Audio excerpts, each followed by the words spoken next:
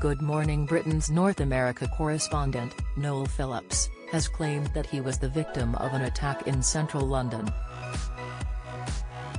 The presenter took to Twitter to share details of the frightening assault, which he says left him shaken.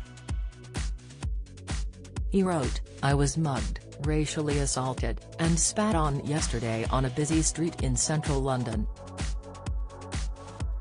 I'm okay. Just shaken. Thanks to Sergeant Clark and PC Buson from @Meet Police Houston Town Centre team for helping me catch and detain the ruthless thief."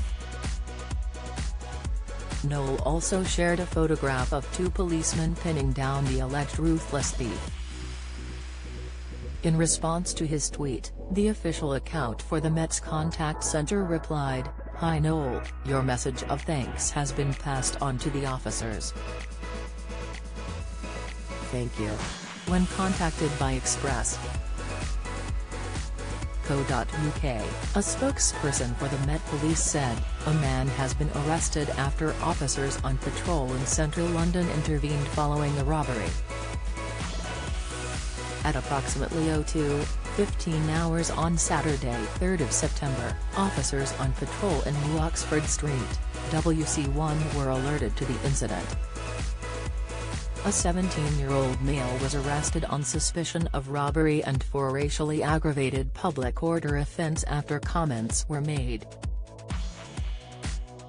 He remains in custody. The man who was robbed was not injured. Inquiries into the circumstances continue. Several of Noel's friends and colleagues took to the comments of his tweet to share their well wishes. BBC presenter Mairead Perry wrote, "Saw this on Rory's story just now, friend of his, so sorry this happened Noel." Rich Preston added, "Noel, I am so sorry. I'm glad you feel okay, but please do give yourself time and take it easy.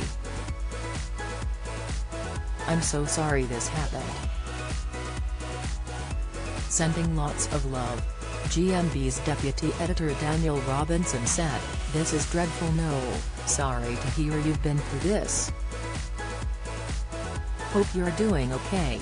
Noel usually reports for GMB from New York City but was recently in London. He joined the ITV show in 2021 after previously reporting for Sky News. Earlier this year, Noel won an award for Young Talent of the Year for his work on GMB at the Television Journalism Awards 2022. More to follow.